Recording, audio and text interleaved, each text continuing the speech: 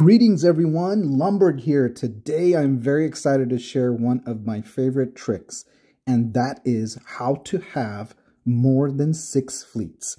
So everybody's aware that you can have 5 fleets and you can get that bonus 6th fleet with VIP, but not everyone knows how you can get more than 6. Yes, you can use a 7th fleet, and this is extremely important when you are trying to hide troops in Void or Frenzy. So let's look at how we can do that. So, and yes, you heard that right. That's 7 fleets, and you can even do more.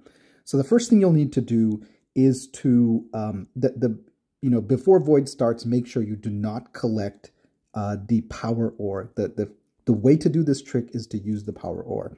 So find a power ore that's across the capital, this black earth in the capital here in the center, and find a power ore that's far enough away from you, and that's extremely important. So I've already found one, so I've bookmarked it here. So when you port into Void into the enemy nation, wherever you are, look across the capital matter, find a power ore there, and then send a fleet. So in order to create a problem, because I can fit all of my troops into 6 fleets, I've artificially created a problem by actually removing Major Morgan to reduce my fleet size.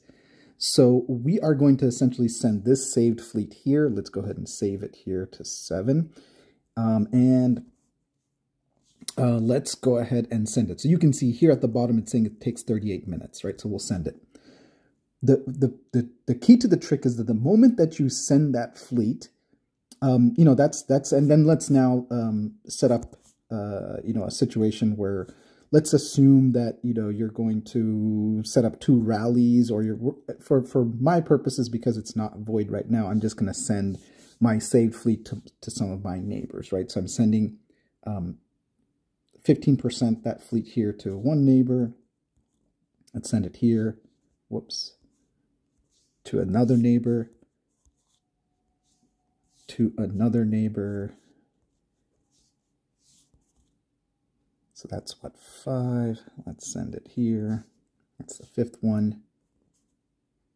And so that's 5 fleets. Now, if we go back to our garage, and you can see here that I created this problem by removing Major Morgan. If you go back to your garage and look at your fleet army, you can see that, okay, I've sent these 236 units to each of these fleets, but I still have all these troops here. Now, zombies aren't counting here, but, I could have sent zombies as well, right? So in Void, you can send zombies. You can't send zombies to the power ore, but now you can see that I still have remaining troops here. So how do I hide this?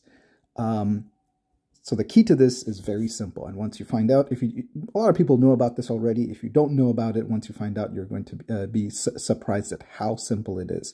But we have to either use a speed. So the essential trick is the moment this fleet is gathering, or you can use a recall button. So, you can see here that it's been going, it was 38 minutes, so it's been going for 2 minutes. For demonstration purposes, you need this fleet to be active and available so that the troops are gone for long enough. So people can use either a speed to get to there faster, and then that gives you more time on your return journey. So the trick essentially is you're going to hit recall, or let it go all the way to the power ore and then hit withdraw.